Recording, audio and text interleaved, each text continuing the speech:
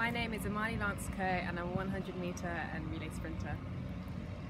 So at this part of the race, it's actually not my strongest part of my race to start, so I tend to just forget about it. There is no point stressing about it. So when I'm in the blocks, I focus about just keeping my mind as empty and clear as possible and competing. I think that's something I'm really, really good at. So I just think about competing. I don't know what that's going to look like. I just get in the blocks and wait for the gun to tell me what to do.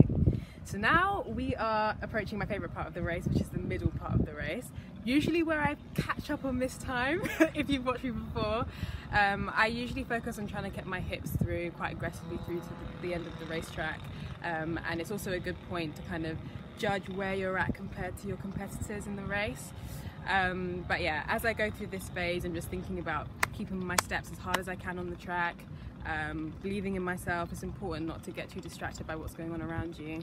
And yeah, we're approaching the finish line slowly but surely. The end of the race is actually probably my favourite part of my race. I usually take a while to get into my running, so at this point I'm just as relaxed as possible because usually people are tightening up at this point, and I like to just be nice and calm and bring my hips through and kind of see where I'm at the end of the race. So yeah, that's my 100 meters.